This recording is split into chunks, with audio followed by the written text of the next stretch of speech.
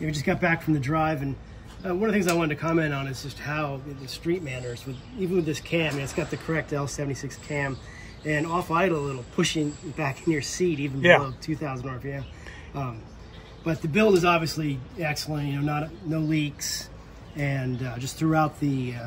You were saying that that of the driving we've done, we haven't even gotten over 2,000. Oh yeah, I mean, 4-barrel, we haven't touched that, and that's not what we do. But the thing, just even below 2,000 RPM, will keep up with traffic, no problem.